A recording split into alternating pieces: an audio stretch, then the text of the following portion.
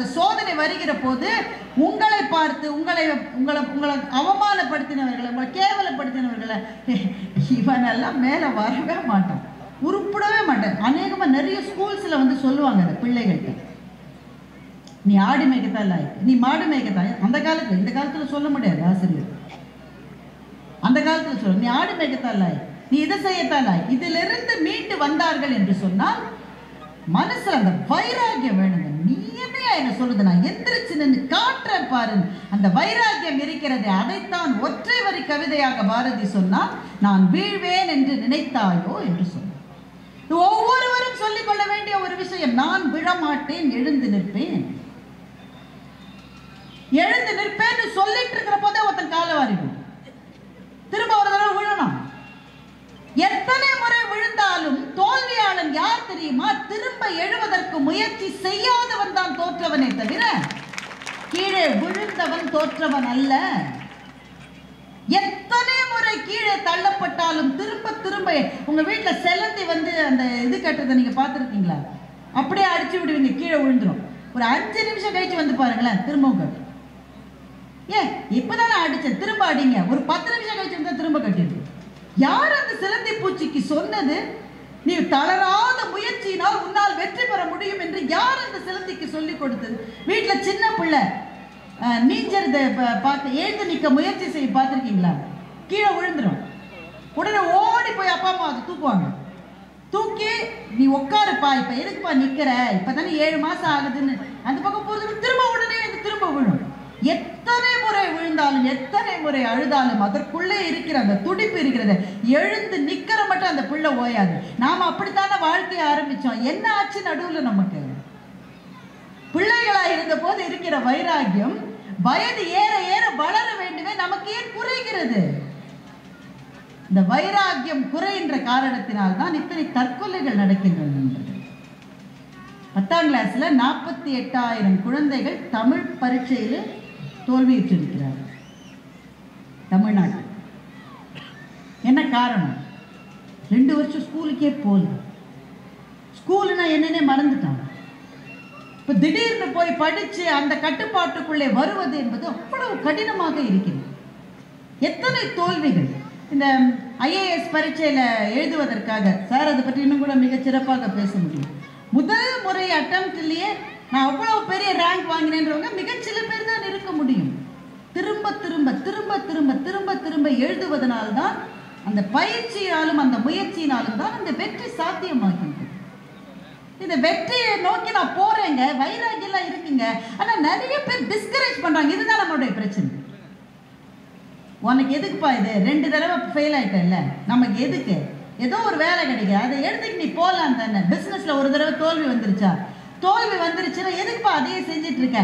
சேஃபா வேற எதாவது செய்ப்பா. நீ பெண்களுக்கு குறிப்பாக இதெல்லாம் உனக்கு தேவையா? தேவை. ஒரு நாள் அந்த பொண்ணு லேட்டாக வந்திருக்கோம், யாரோ பின்னாடி வந்திருப்பாங்க, பயந்துட்டு வந்திருக்கோம். நாளையிலேருந்து நீ போகவே வேணாம். இல்லைம்மா நான் சமாளிச்சுப்பேம்மா. என்ன சமாளிப்ப? நீ என்ன சமாளிப்ப? இன்னைக்கு ஒருத்த பின்னாடி வந்திருக்கா, நாளைக்கு 2 பேர் வந்தால் நீ என்ன செய்வ? இப்படி சிறகுகள் முறிக்கப்படுகிற போது பறக்க விரும்புகிற பறவைகள், எத்தனை பறவைகள் பறக்க முடியாமல் தரையிலேயே தத்தி தத்தி நடந்து கொண்டிருக்கின்றன. வானம் இருக்கிறது, சிறகுகள் இருக்கிறது, பறக்க முடியாமல் கூண்டிலே அடைக்கப்பட்ட கிளிகளாக நம்ம எத்தனை பேர் சிக்குண்டு கிடைக்கிறோம். முக்கியமான காரணம் என்ன? சுற்றி இருக்கிறவன் ஏதாவது ஒன்று சொல்லி என்னை டிஸ்கரேஜ் பண்ணான். ஒரே ஒரு வழிதாங்க இருக்கு, காதுலயே போட்டுக்கணும், காதுலயே போட்டுக்கணும். ஒரே ஒரு கதை சொல்றேன். ஒரு காட்டுல ஒரு கழுதைக்கும் ஒரு புலிக்கும் சண்டை வந்து, கழுதை சொல்லிச்சு புல் வந்து நீல கலர்ல இருக்குன்னு கழுதை சொல்லிச்சு. புலி சொல்லிச்சு, ஏய் உனக்கு என்ன லூஸா, புல் வந்து பச்சை கலர்ல தானே இருக்கும். 1 மணி நேரம் சண்டை போட்டு. இந்த நம்ம தொலைக்காட்சி விவாதங்கள்லாம் நீங்க பார்த்துருக்கீங்க. மற்றவங்க சொல்றது காதுலயே வாங்காமலே பேசுறதுக்குன்னு சில பேர் நேர்ந்து விட்டுருப்பாங்க.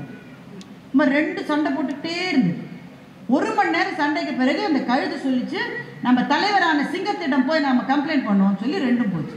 சிங்கம் அங்கே உட்காந்துருக்கு.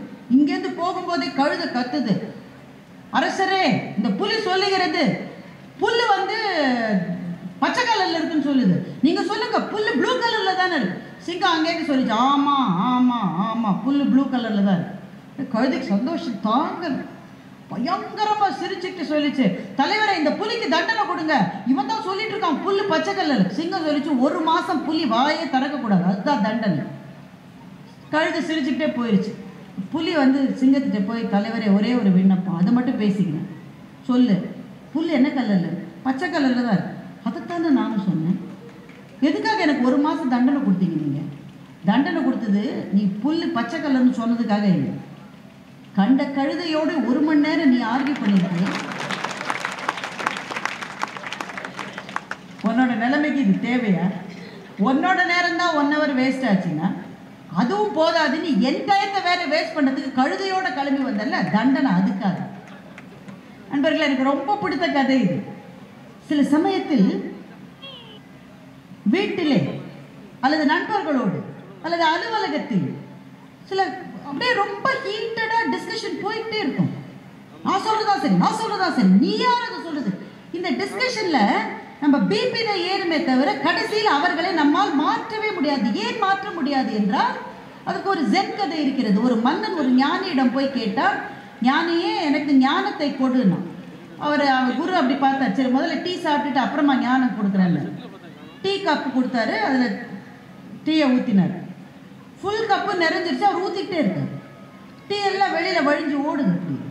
டீ மன்னன் சொன்னால், ஞானி ஃபுல்லாக கப்பு ஃபுல்லாகிடுச்சு, நீங்கள் டீ விட்டுக்கிட்டே இருக்கீங்களே, வெளியிலலாம் போகுதே. இந்த ஞானி சிரிச்சுக்கிட்டே சொன்னார், இந்த கோப்பை போல நீ உன்னுடைய அபிப்பிராயங்களால் நிரம்பி இருக்கிறார். நான் வெளியிலேருந்து என்ன சொன்னாலும் உள்ளே இறங்காது. இந்த கோப்பையை கவிழ்த்து விட்டு எம்டி கப்பா வாப்பா, அப்போ தான் நான் சொல்கிறது உனக்கு உள்ளே போகணும். நம்மை சுற்றி இருக்கிற பல பேர் ஃபில்டு டீ கப் மாதிரி, முழுமையாக நிரப்பப்பட்ட டீ கோப்பைகள் போல. நாம் சொல்லுகிற கருத்துக்கள் அவர்களுக்கு உள்ளே போய் அவர்களை மாற்றும் என்று நினைக்காதீர்கள். அவரவர்களுடைய ஞானம் அவரவர்களுடைய மனத்தில் இருந்து தான் எழுந்து வர வேண்டும். நீங்கள் பேசுவதனால யாரும் திருந்த போதில்லை. இப்படி நீங்க சொல்லலாமா? நீங்க ஒரு பேச்சாளர் இப்படி சொல்லலாமா? நான் சொல்லுவது அன்றாடம் பேசுவது. ஒவ்வொரு வீட்லையும் உறவுகளுக்குள்ள எவ்வளவு பெரிய பிரச்சனை, கணவன் மனைவி பிரச்சனை, சண்டை போட்டு சண்டை போட்டு சண்டை போட்டு சண்டை போட்டு சண்டை போட்டு சலிச்சு போய் பேச்சே இல்லாமல் அந்த உறவு கிடைக்கிறது பல வீடுகள். பேச்சே கிடையாது. என்ன காரணம்? அந்த அம்மா சொல்றது அவருக்கு பிடிக்கல, அவர் சொல்றது அந்த அம்மாவுக்கு பிடிக்கல. நான் என்ன சொல்றேன், பேச்சு சில நேரங்களில் தோற்று போகிற போது பேச்சை விட மௌனம் மிகப்பெரிய சக்தியாக இருக்கிறது. உலகத்தின் எல்லா மொழிகளிலும் சக்தி வாய்ந்த மொழி எது என்றால் மௌனம் தான் சக்தி வாய்ந்த மொழி. சில நேரங்களில் உங்களுடைய சொற்கள் புரிய வைக்காததை உங்களுடைய மௌனத்தால் புரிய வைக்க முடியும்.